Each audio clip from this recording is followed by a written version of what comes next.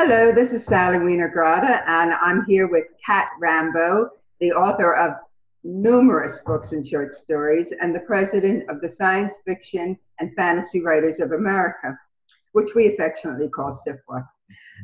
Kat is also the curator for SFWA's first ever fantasy story bundle. Full disclosure, I am honored that she chose my novel, The Winter Boy, to be part of the story bundle. Hi, Kat. Hello, thanks for having me. Oh, this is a delight. Thank you for coming. Now, can you tell us a little bit about the SFWA Story Bundle, how it works? Well, this is a new program for SFWA that just started this year. We partnered up with Story Bundle, and we have offered two this year, the first of which came out in May around the time of our Nebula conference, which featured science fiction, and this one features fantasy, because that seemed like a pretty natural split between the two. And if people want to buy the 12 books that are in it for $15, the URL is storybundle.com/fantasy. It's a great deal, and it supports SFWA's work. But 12 books, that must have been out of you have an amazing membership at SFWA of so many talented writers. How did you curate this? Must have been quite a job. I had an enormous spreadsheet. My husband teases me that my first approach to any project is to create a spreadsheet. And I did read through all of them, and I had a couple of co-readers that also read and made notes. And the hard thing was winnowing it down because there was so much good stuff. So what I tried to do was create a fantasy bundle that really shows the gamut. We've got steampunk, we've got urban fantasy, we've got epic fantasy, we've got literary fantasy, we've got, all over the place. And we've got one of the books that I was really pleased with is Black Angel by Kajal Gold, which is furry fantasy, which I think sometimes gets a bad rap. It was the first piece I think, the first furry identified piece I'd read, and it's terrific. It has a depth of emotion that just enchanted me, and I knew as soon as I read it, that was one of my keywords. Oh, marvelous, marvelous. Now, you mentioned that you tried to create a bundle that had the diversity that fantasy can. There are people who will, in knee-jerk reaction almost, automatically say, well, I don't like fantasy.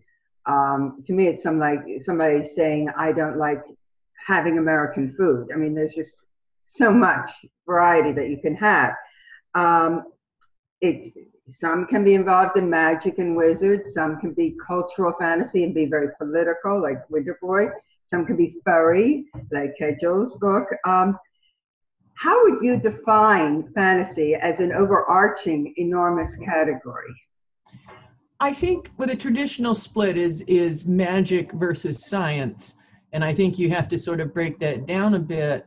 And I think if you have magic, you are positing a system of usually of good and evil. Mm-hmm. And I think that is one of the things that often informs fantasy and brings us to it, because that is a question we constantly confront in our lives, is what is bad and what is good. And I think fantasy tries to answer that in a multitude of interesting ways. I think sometimes my lack of magic in my books makes people wonder where the heck I belong because of that.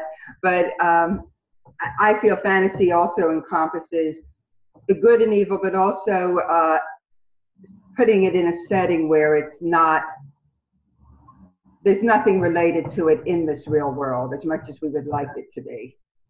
Yeah, absolutely.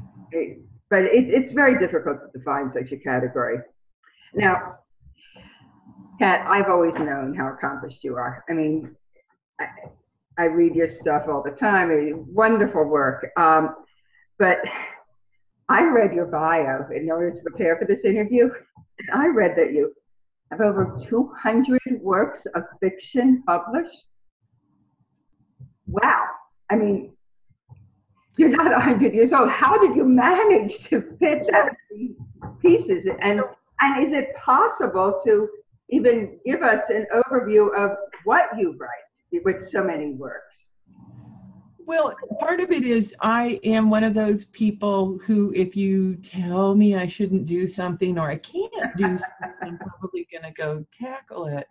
So I went to Clarion West in 2005, which was this intensive workshop.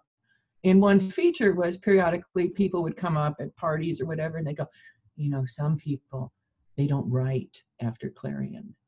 And, you know, and I'd be like, well, you know, some people, they don't write for years after Clarion. And I was just kind of like, hey, I'd be like, get away from me. And B, I had quit a lucrative job at Microsoft in order to focus on writing. And I did not have the luxury of being blocked for months. So post-Clarion, I started a novel, but I also kept producing a story a week for a number of months. And I still... Wow. I try to shoot for a number of words per day, but and I'm not claiming I always hit that, but I think it's really important. I reward myself for hitting it. I don't punish myself. I reward myself, and I think that's a better approach. Fabulous. How would you describe what you're writing? Do you have an overall tagline that you use to explain what you write? Or is it all over the place? I tried to define it at one point, and I did realize there's sort of like groupings in that, like all the near future stuff kind of clearly takes place in the same world, and there's 2 or 3 different worlds that I write in. But the fact of the matter is I read omnivorously, and I think that means that I write to please an omnivore's diet.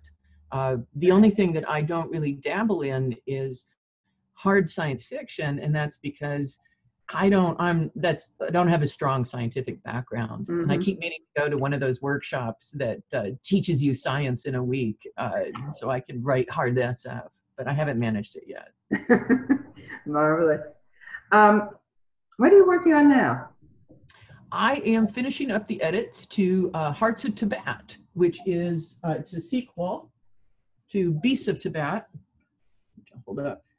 Which was my first novel that came out from Wordfire Press. It was a Compton Crook nominee, and I'm so happy with Hearts. I think it is a much better book than this. I mean, I was happy with this, but I think Hearts is amazing, partially because I have Kevin J. Anderson ended up being the editor on the book, and has been just amazing at pointing out places where the pace is lagging, or, you know, I sort of get meandered in my own word beauty. So it's awesome. I'm really happy with it. Just so this week I'm finishing it up. Congratulations. When will we have an opportunity to buy it? When will it be out? It should be out next February. Is what we should. Well, good luck with that. Thank you. Now, let's go to SFWA. You are president. You've given a great deal of time to SFWA, a great deal of energy to SFWA, and yet you say you write stories that often. Oh my goodness. Tell us a bit about what SFWA is and does. So SFWA was founded in, I believe, I want to say 1955, by a group of writers, including Robert Heinlein, Bob Silverberg, Larry Niven. And basically, they were what we call BNAs, big name authors. And they realized that the publishers were not being as kind to the smaller writers as they were to the big name authors. People were not getting paid. Rights were getting stolen. There was a case like J.R.R. Tolkien, a case that SFWA successfully helped with very early on was J.R.R. Tolkien's Lord of the Rings got pirated here in America. Yeah. And SFWA was pretty key in getting that solved. So for the last 50 plus years, it has grown and swelled. It is now a 501c nonprofit corporation. We give out grants every year. We administer an emergency medical fund. We have a membership of, I believe, close to 2,000 people now.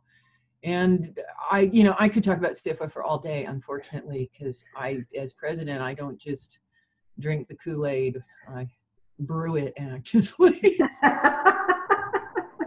Well, thank you for all the brewing you do, because SFWA is very helpful to all authors, not just its a membership of professional science fiction and fantasy writers, but you team with the Authors Guild and ASJ and all the other professional organizations and do some wonderful work to protect all of us. So thank you for that very much. How can our viewers contact you and find out more about your writing, Kat? They can find my website at, unsurprisingly, catrambo.com will work just fine. And you can find me on most social media. I'm that on Twitter and Pinterest and all the other time wasters on the internet. And how can people buy this story bundle, the 12 books for $15, which is a remarkable deal? Well, they should go to the storybundle.com site and they should bookmark it because it's always got lots of good stuff. But if you go storybundle.com whack fantasy, and by whack I mean that thing, it's Microsoft. Yeah. And it's a great deal because you can, there's a minimum, I think, of $5 for which you get the lower bundle. But then if you go up to 15, you get all of these books, which is basically $1 a book. And having read all of them, I can certify that they are terrific. And you will come away from it with at least 2 or 3 authors where you've tried their work and you're like, yeah, they're on my list of people I want to watch for. Marvelous. Thank you very much, Kat, for doing all the work you do for SFWA, for the curating of the bundle, and for spending the time chatting with me. Take care and thank you.